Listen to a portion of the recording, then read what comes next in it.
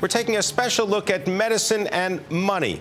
Healthcare has been a very big topic in Washington, D.C., and much of President Obama's first year in office was consumed by the debate over how to reform the healthcare system. Now, of course, the cost of programs such as Medicare are central to the battle over the budget. My next guest has dealt with these issues firsthand as the Secretary of Health and Human Services during the Bush administration. He's also the former administrator of the EPA and a former Utah governor, Michael Leavitt. Currently, he's chairman of Leavitt Partners. Mr. Leavitt, give us a little bit of your insight as someone that was inside an administration. What does this budget battle look like to you in terms of health care? Are we going to get some kind of real reform? Well, we desperately need real reform. I think this conversation on health care has now actually been elevated to a conversation about economic reform, because health care is a very important and I would say essential component of our overall economic reform. When I was Secretary of Health, I managed 1/4 of the entire United States budget, and I think that gives me some authority to say that you can't solve the deficit without dealing with medical entitlements. The deficit is health care, and we have to reform it. We have to change it. We have to bend the cost curve. We've got to get better at providing more value for less money. Well, do you believe, having listened to President Obama's speech yesterday at George Washington University, that there can be some kind of bipartisan agreement to try to tackle the deficit and, as you say, the economic reality of health care?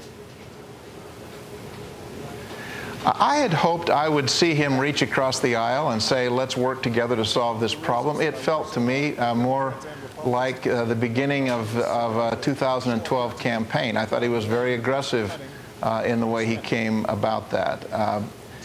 And I was discouraged by that. I don't think we have yet wrestled as a country with how desperate our situation is and how much of an economic imperative we have to change. I still think we're playing politics. Now, as someone who is a former trustee of Medicare, how sure are you that Medicare can exist in its current form? Or what do we need to do, and how quickly do we need to do it to make sure it lasts? I'm quite certain that Medicare in its current form is unsustainable, and that if we don't begin to change the way we deliver the care in a way that we're able to provide better care at less money, we will simply not be able to see that program sustained. Every year we would have a trustee meeting in April about this time, and we would have the government actuary tell us the year where it would become insolvent. Now, I will say that this year the report will show that we've actually made that point of insolvency further out, but it's based on what I think to be smoke and mirrors assumptions. They have assumed that we're going to cut a bunch of Medicare coverages and that somehow, or reimbursements rather, and that somehow that will solve our problem. I don't think it's going to. I think we have a real challenge there. We've got to fundamentally change the nature of our approach to Medicare. What would you like to see in terms of specifics done to Medicare to help reform the program? If I were king and I could just do it, I would first of all say we have the prescription drug benefit, and it changed the way we deliver human services at the government level, because we created a marketplace and allowed private insurance companies to offer products, and we used the government to organize that efficient market, and it's worked remarkably well. People like the program. It's enrolled over 40 million people, and it's costing less money than government actuaries had anticipated. First thing I would do is make Part A and B, which is the hospitals and doctor sectors, coverages rather, look a lot like Part D, and it would mean that we were using government not to control or to operate the system, but to organize an efficient market. There's no bureaucracy in the world that's smart enough that they can make all these decisions without all kinds of unintended consequence. All right, we're going to continue the conversation with Michael Leavitt. He's the former Health and Human Services Secretary. More on medicine and money next. Now, Governor Leavitt, as someone who was the governor of Utah, what can you tell us as to the special problems that states face when dealing with Medicaid? because there have been some discussions about changing the way federal money flows to the states in order to pay for health care for people that are less fortunate. I think we can all, Tim, be encouraged by the fact that we're now having a robust conversation in Congress about the deficit. However, the deficit, the solutions they're talking about are, well, we've got to solve this in 8 or 10 years. The states are dealing with that in 8 or 10 weeks. They have to balance their budget now. And that's why we're seeing such dramatic movement among the governors to do quite radical transforming things. They don't have a choice. They have an economic imperative that's constitutionally required of them. And there is an urgency about what they're doing that is both needed and, I might add, instructive to the Congress. What would some of those lessons be? For example, some kind of health care exchange? Well, I think there are two things the states currently have a lot of influence on. The first is Medicaid. And I believe Medicaid will, in fact, be the place where we begin to see innovation the soonest, because the states are so desperate to drive change. They will do things that will be politically hard to do, again, because they have no choice. The other area is in the implementation of these so-called health insurance exchanges. Now, this is, frankly, a Republican idea that was put into the Affordable Care Act with a Democratic spin. And it's a good idea if it's done correctly, if they will use government as a means of being able to create an efficient market.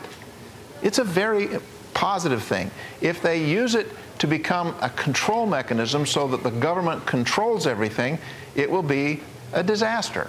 So I think the states are clearly working that direction, and I think you'll see most states work toward using government as a means of creating an efficient market and making certain that it works.